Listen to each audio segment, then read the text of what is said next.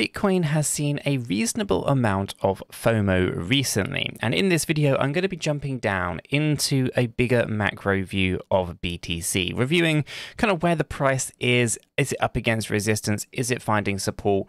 We'll be taking a look at some of the interesting things happening in the background outside of the price chart. So as I get into it, you know what to do. Smash that like button if you find it useful and informative. If you're new, subscribe, and don't forget to tap the bell selecting all the notifications to keep up to date with all the videos that we do here at Cheeky Crypto. Let's jump right down into this one, right? So this here is the monthly. I think this is actually a pretty reasonable place to start, okay? This is it's an interesting one that we have to kind of consider. So straight off the bat, you can see this yellow box here, right? This is $28,805 to $34,997, okay, approximately.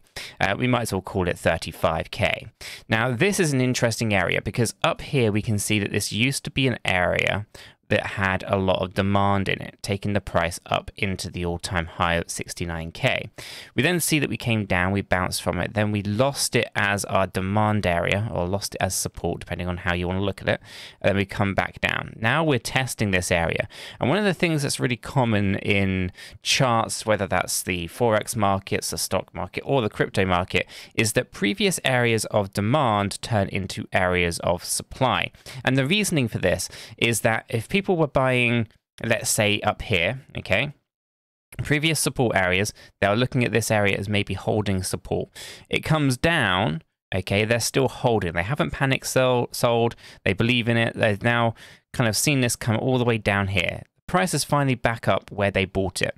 They have a choice to be made here, right? Are they going to sell their positions to basically break even and then buy back cheaper if they think that's what's going on, or they are going to continue to hold, right? And the main reason that you find that previous areas of demand become supply is that most of the retail investors that were trapped and were able to hold, they are now able to sell, okay? And a lot of them want to just break even and be done with it. They think of these things illogically, and they just look at them through an emotional lens. So when we start seeing this thing where we have this on the monthly time frame, major areas of previous support potentially becoming an area of resistance.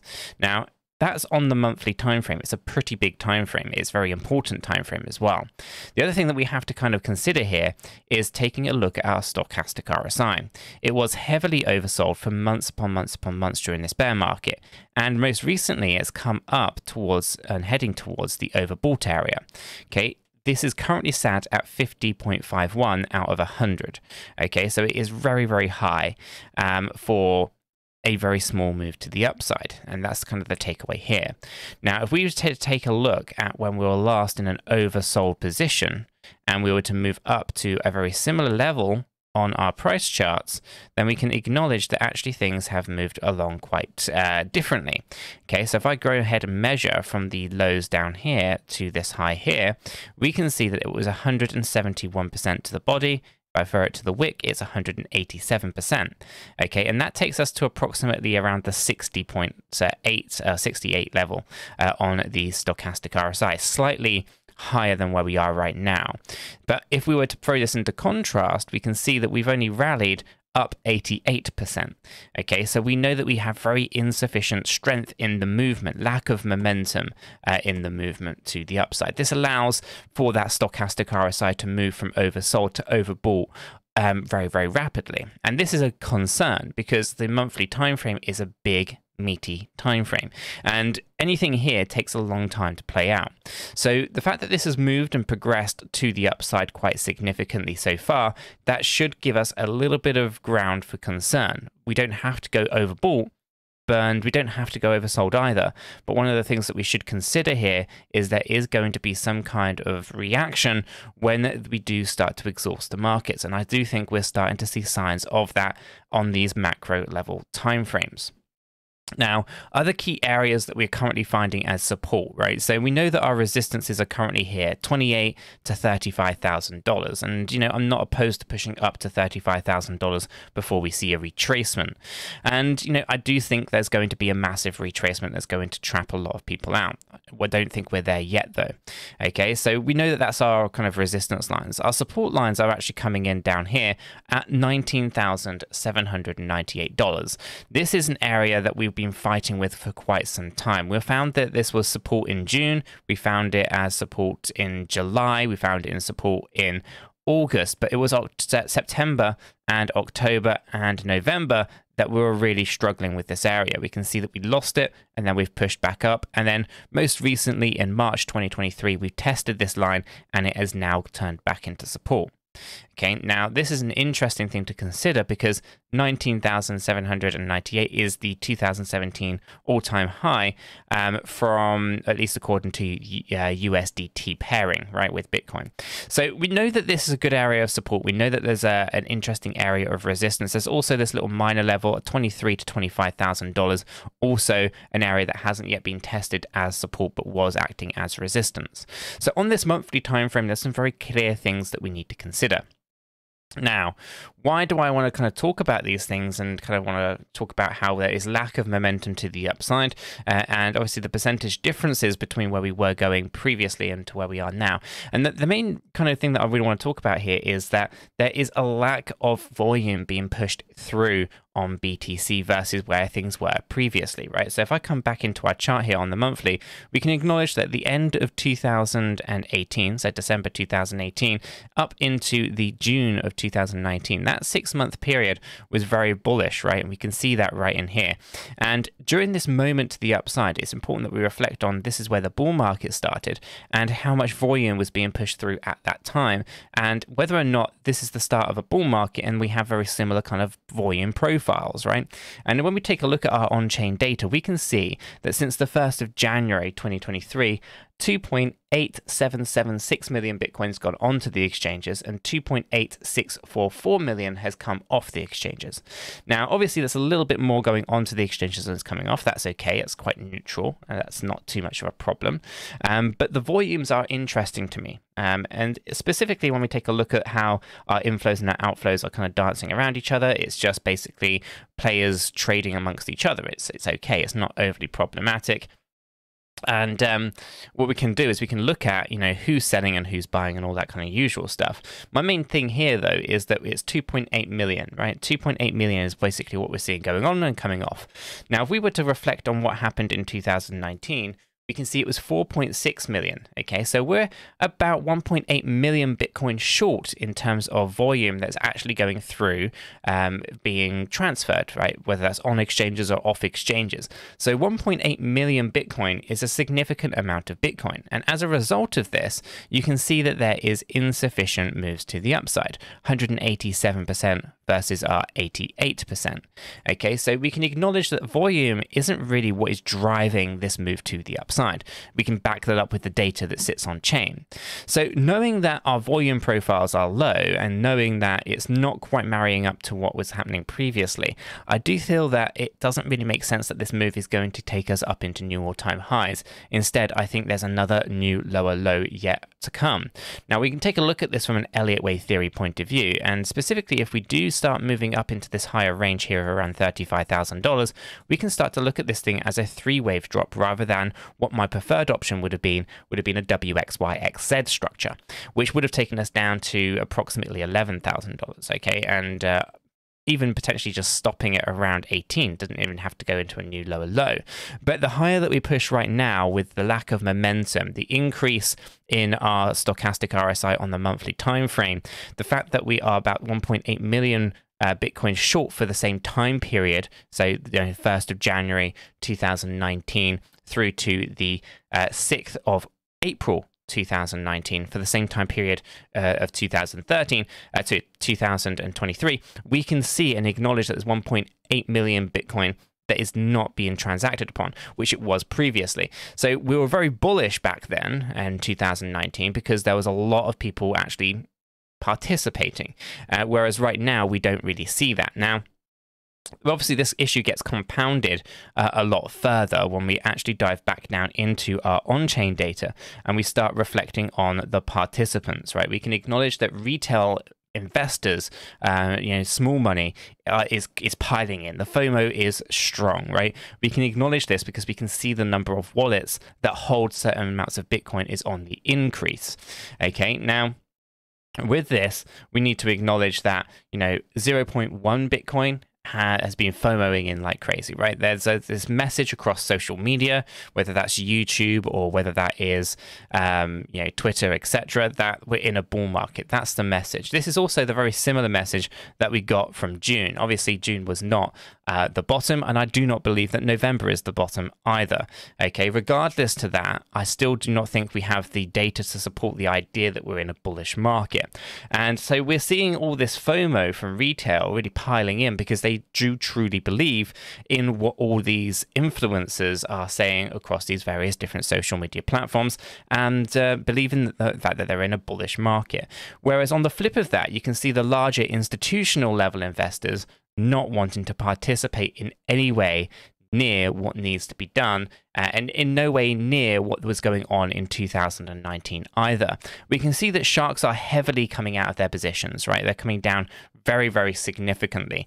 These guys are professional-based traders, in my opinion. The way that they follow the price action or create the trends of the price action really is an eye-opener sometimes. Now, obviously, they don't always get it right. No trader ever does. And you can see some glaring mistakes that they've made in the past. But when we're starting to see their most recent trades, it's been very, very good. For example, they were accumulating in early December massive amounts of Bitcoin for this year, and they've seen significant surges in the price action. They are now taking their profits and selling their Bitcoin to retail investors who are FOMOing in.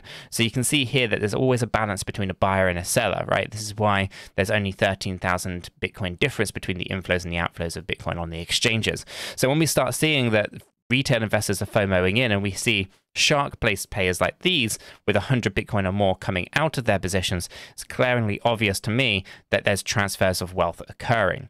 And so we can't really be too bullish if these big players are not participating. And I know what you're going to say. Look at those Krakens, they're accumulating, right? And they absolutely are accumulating. But you've got to bear in mind that the Kraken players are vastly different operators than what a retail investor is, or what a shark investor is. They are more aligned to whale investors, and I think these two things are collaborating together myself. I think there's definitely some kind of like whale wallets that kind of aggregate together to create a whale or Kraken size wallet at some point in the future. But if I do show you just one thing before we kind of move on to another subject, which is let me find it, the 365-day view of the whale wallets, right? So when we just focus in on the last 90 days, this little part down here, it makes it look like there's actually a lot going on. But when we actually zoom out, it's very important that we zoom out, we can see that in June, that these whales were selling. Okay, the black line are the number of wallets that hold at least 1,000 Bitcoin on the decrease during June. Okay, and we can see the same thing over here in November, right? So they're selling at the bottom of these swing lows, right? So we know that these are things that are going on. We said this before in June. There's a high probability that June was not the bottom, mainly because it hasn't got the backing of large institutional funds. And we can also argue the same thing here in November. It's not got large backing of hasn't got backing of large institutional funds in the same way. They continue to sell at the bottom here. In fact, the wallet counts have dropped down into new lower lows on this bear market since November. Okay, so we can acknowledge that they've been selling into this move to the upside. This recent move here is just sideways action, right? They're basically just grabbing the liquidity as they see it, and they're manipulating the price, in my opinion. Now, the Kraken size wallet, Kraken has been amazingly well, or doing amazingly well at accumulating the Bitcoin, because what they actually operate here is something slightly different. It's a totally different mindset. This is basically about accumulating Bitcoin to grab as much liquidity as possible later down the line. Okay, now these particular players are people like MicroStrategy. These are your Elon Musks, your Teslas right now. There's also going to be pockets of billionaires and multimillionaires that are not known, okay, and they just operate on these wallets. These are not exchange-based wallets, okay, so we have to understand that this is acting completely independent, or at least in theory, independently of the exchanges. Now, with the Kraken-sized wallet, what happened in 2018 was this. They accumulated during the entire bear market, flooded the markets with excess Bitcoin to bring down in the actual bear market lows. Now, I know what a lot of people kind of think about here is that why would they be buying all that Bitcoin and then selling it, at a cheaper price? They're not necessarily selling. This is one thing that we need to understand here. Everything comes down to supply and demand. And one of the oldest strategies when it comes to trading is to create these kind of fake ghost orders in the order books, right, and make people think that actually there's large sell orders occurring or large buy orders that are going to occur at specific prices. This traps retail into thinking that certain things are going to unfold when they do not. Now, I'm not saying that's exactly what's going on, but I do look at this and I think it's not necessarily selling that's occurring here. It's just making Bitcoin available to be sold at prices which creates fear, which creates this this idea that price has to go down. Everything is all about supply and demand, and if you see a sudden amount of supply enter into a marketplace, well, the price is going to drop because everybody will see that there's so much more supply. Why pay a premium price when you can get it cheaper elsewhere? That kind of scenario. Everything in this world comes down to supply and demand. So if you do not understand that, I think it's something that you need to get a better grip on, because it isn't about whether you have a trend line on a chart, whether you have some kind of bat signal, some dragon pattern, whatever it is. Essentially, it all really comes down to is supply and demand. If there's a significant squeeze on the supply and there is an increase in the demand, price goes up. And if there is a increase in the supply and the demand decreases, then you're going to see price drop. And that brings me back to everything that we've been talking about today. We see that the demand is significantly lower, about 1.8 million Bitcoin lower than it was in 2019. We can see that their supply issues are just around the corner here, with excess supply of Bitcoin being provided, not only from the sharks, but I do think just around the corner from the Kraken as well. I think the next move to the downside on Bitcoin is going to be very significant. I don't think it's going to happen right away. I'm talking about a monthly time frame here. Could be 6 months down the line for all I know. But I do know one thing, and that is that this market is going to get completely shocked when this next move occurs for BTC. Now, you might call it a black swan, call it whatever you want.